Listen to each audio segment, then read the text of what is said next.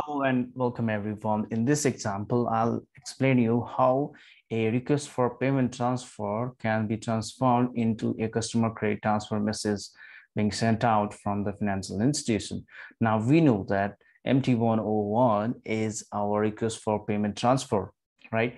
Now MT101 can be used in a different way, and the uses of it is quite complex and it can vary from bank and then customer. Now, even a corporate customer can initiate this MT101 request for the payment transfer.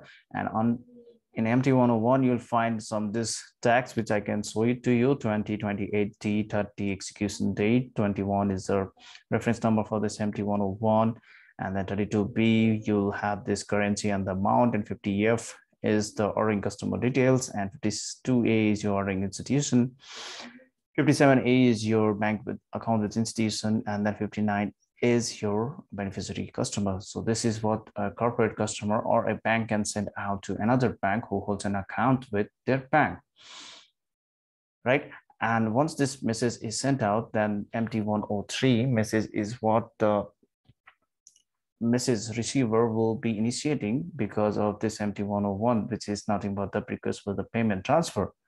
And this MT103, for example, in this case would look like this, wherein they will send out this MT103 via the SWIFT network, and it has this information of all those which is available in your MT101. And not only that, it decides which payment method it needs to send out, whether it's the direct payment method, serial payment method, or the cover payment method. If you see in this example, I can see that the customer, which in MT101, they have informed to make a payment to 59, who holds an account with BNP, right?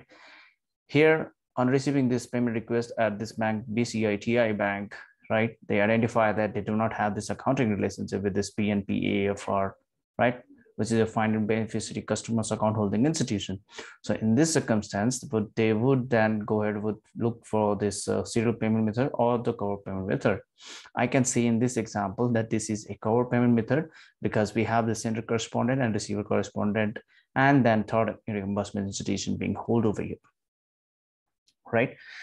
So if you want to learn more on this with the end-to-end scenario with the diagrammatic representation, then what you can do is you can make a purchase of our SWIFT payment course, which includes all the information of starting from the scratch to the settlement, how the payment is initiated, and what is that the different messages which are involved in this particular message and the scenarios. So this was one of the scenarios. Now the my course offers with so many scenarios that you would be definitely in a position to understand and to create how the messages would look like.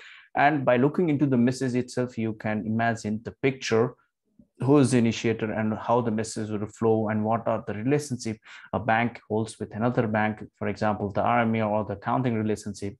All those information you would get to know from my SWIFT MT payment course, SWIFT payment course, right? Wherein you learn about the SWIFT MT messaging for the category 1, 2, and 9, which includes a very good number of examples and scenarios, business scenarios as well, covered in my SWIFT payment course. That would cost you only international rupees 5,000. Duration is 20 hours. The videos will be granted to you for the lifetime access. And or not only that, you would also be given an opportunity to interact with me on Sunday 8:30 to 9:30, limited to 4 hours for a candidate. And you can sort out any questions to me related to payment, and I would love to answer all your questions. So that is there. And other than that, I have something for you, which is ISO 2022 course also. Now, we know that the world around the high value payment system, they are migrating into ISO 2022, right? Now, the industry doesn't have the skillful resources in this ISO 2022 who knows this MT messaging as well. So I have designed this course in such a way that you get started with the payments basics and you learn this SWIFT MT messaging from the basics to advanced level, which includes your SWIFT MT1 category, 2 category, and 9 category messaging as well, as per my syllabus, which I'll be sharing it out to you once you send out an email for the inquiry, SWIFT that to my email ID, that is swiftpaymentguru@gmail.com, which is mentioned here at the bottom. Just drop me an email, and the course video for this is very minimum, that is 12,000 itself. That is a very less amount, especially when you are trying for switching a new organization with a handsome salary. For sure, this course would definitely help you. And not only that, the questions which generally interviewer ask are mostly covered in this, because I have 50 sets of questions which is available, and all those 50 questions which the interviewer asks is covered in this payment course, in this my integrated course, which includes payment course and this migration to ISO 2022.